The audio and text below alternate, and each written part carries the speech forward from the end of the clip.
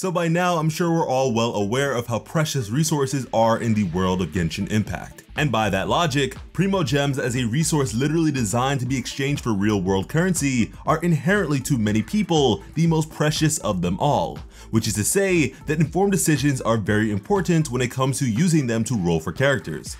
Hello and welcome to Whalestat. I am Slice of Otaku. With this video, we intend to cover everything we know about the upcoming 5-star Anemo sword user, Kazuha Kazuha. If you find this video to be useful, don't forget to subscribe to the channel with notifications on to be here for more content like it. But with that being said, let us begin. So in terms of story, Kazuha was born to the once famous Kazuha samurai clan. However, by the time such inheritance was passed to him, the last son of the Kazuha clan, there was nothing left. Now, if you are a fan of the Demon Slayer franchise, Kazuha might just be to your liking, as similarly to Zenitsu, Kazuha's hearing is especially pristine. And thanks to this, Kazuha has always been very in tune with nature. Chances are, if he's not sleeping or fighting, he is taking in the majesty of nature in all its glory. And so when his family home was finally repossessed, although it was a loss of a legacy to an extent, it was more than anything a weight off of his shoulders, a newfound sense of freedom, and a shining opportunity.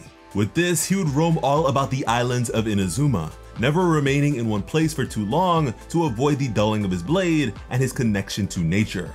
But during one such trip, he would come to know of a fellow samurai who he'd swiftly grown very close to.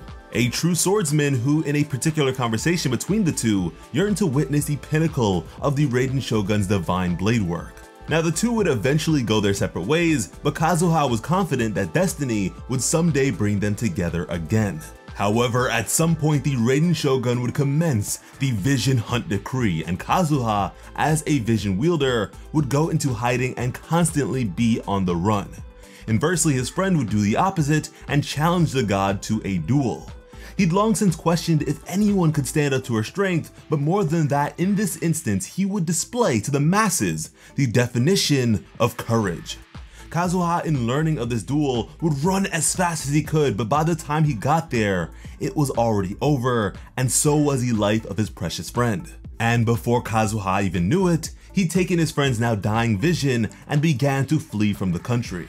From here, he would join the crew of the infamous pirate captain, Beidou. Now Kazuha's martial skills were incredible despite the delicacy of his looks, and although he spoke not of himself for quite some time despite all inquiry, not even providing his name, his keen senses and understanding of nature greatly improved their navigation, and so the crew welcomed him regardless.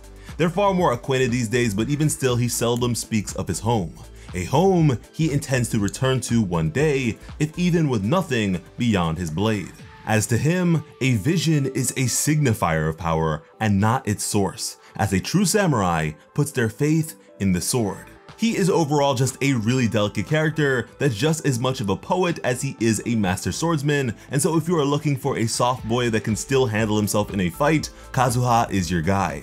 But now moving on to gameplay, Kazuha will most generally fulfill the role of a support DPS. You'll want him on your team for the sake of making your other units that much stronger. But don't get me wrong, this isn't to say that he has no potential as a main DPS, because as always with this game, you can have just about any character fulfill that role if you really want them to. But at the ever expensive C6, Kazuha does actually become a bit of a DPS monster, but more on that in a bit. For his normal attacks, the standout feature would have to be the multiplier on his plunge attacks, which is pretty damn high, and right there on par with Zhao's in regards to this skill by its lonesome. And ideally, by way of his elemental skill, this is something Kazuha will be making use of every 6 seconds. And this elemental skill is one of those press or hold things, and just like the vast majority of cases, you'll want to be holding instead of pressing, as that plunge damage will be converted to Anemo, has a bigger AoE, and leave behind a spot on the ground, pulling enemies in as a means of crowd control. And unlike the god that is Venti, these enemies will still be grounded, so hitting them won't be as troublesome. And by way of his passive, if this skill comes into contact with Hydro, Pyro, Cryo, or Electro, the plunge attack will deal an additional 200% attack damage of the infused element. Kazuha's elemental burst also creates an ongoing Anemo area of effect that changes depending on the elements you infuse it with. His two other passives being a 20% reduction to stamina consumption while sprinting for the entirety of the team, and whenever he triggers a swirl reaction, Kazuha will give all teammates a 0.04% increase to their elemental damage for every 1 point of elemental mastery he possesses for 8 seconds. And so with all this in mind, the guy more than validates a lack of elemental resonance on many teams, allowing for more versatility in the elements you come to possess. So at C0, Kazuha is of course a really great character that will only serve to further elevate your teams several times over. But of course the name of the channel is Whalestat, so let's talk about those constellations. At C1, the cooldown of Kazuha's elemental skill is reduced a bit by 10%.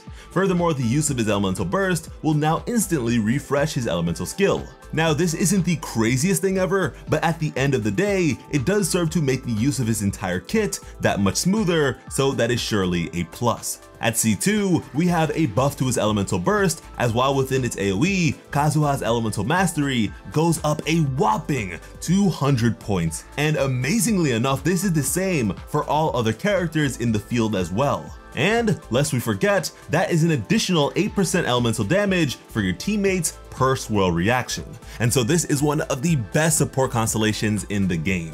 At C4, generating energy for Kazuha becomes that much easier, as whenever his energy is below 45, the use of his elemental skill will provide an additional 3 energy for a press or 4 energy for a hold.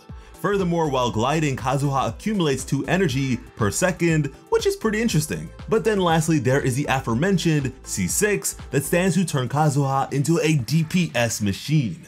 After using his elemental skill or burst, Kazuha gains Anemo Infusion for 5 seconds. Furthermore, for every point of elemental mastery Kazuha possesses, that is a damage increase to all normal, charged, and plunge attacks by 0.2%. Listen to me, that is a 40% buff from his C2 by its lonesome. And with an almost constant Anemo Infusion, that is endless swirls that will buff your allies. C6 Kazuha is a different animal entirely, and at that, I think this is one of the most worthwhile C6 characters in the game, so you already know I will be diving deep into my wallet for this one. And because of that, I'm thinking 2-piece Viridescent, 2-piece Gladiator with a necessity of high elemental mastery for his artifacts. To ascend the character, we are going to need to collect resources, firstly by way of drops from the new Magu Kenki boss fight, and then a new flower type. Fun fact, this boss drop will also be used for the ascension of Seiyu. For his talents, we will need Diligence Books and the Gilded Scales from Ajdaha. Now moving on to the characters currently expected to be on Kazuha's banner, we have the likes of Eraser, Rosaria, and the legendary Bennett himself. And truly, Bennett makes his banner worth it by its lonesome as far as I'm concerned. But I urge you to not upgrade him to C6 if you get him there. He is by far one of the best supports in the game, but his C6 is just bad. It is a pitfall trap that thoroughly ruins his use on many otherwise great teams. And so please just don't do it. But beyond that, I could actually use some more Rosarias, so that is a nice benefit for me in particular. And I imagine that since this is only the second banner she has been featured on, that many of you don't yet have her as well, so this is a pretty good inclusion. Now the weapon set to come out alongside Kazuha, Freedom Sworn, is one that will work incredibly well with his kit. First of all, the secondary stat of Elemental Mastery is massive for his abilities, as we've already established, but furthermore, beyond a 10% increase to damage, for every elemental reaction triggered, which will be a lot and practically a constant regardless of constellations, the sword gains a maximum of 2 sigils of rebellion once every half second, even if the wielder, in this case Kazuha, isn't on the field. From there, these sigils are consumed, and for the next 12 seconds, for the entire party, normal, charged, and plunge attack damage will be buffed by 16% on top of an additional 20% buff to attack. Something that can be achieved once every 20 seconds. This is ridiculously good for support Kazuha or even main DPS Kazuha, and that flexibility to me is amazing. And to further ascend this weapon, you are going to need some shackles. At this point, I imagine we all have a pretty good understanding of the character on paper, and I for one am really excited to add him to my roster because he does sound like a really fun character to play with. Let us know if you plan on doing the very same in the comments, and if so, good luck on your future roles. If you enjoyed the video, be sure to subscribe to WhaleStat with notifications on as we continue to delve deeper and deeper into this game that we all adore. I have been your host, Sliceable Taku. Thank you all so much for watching and have an awesome day. I love you.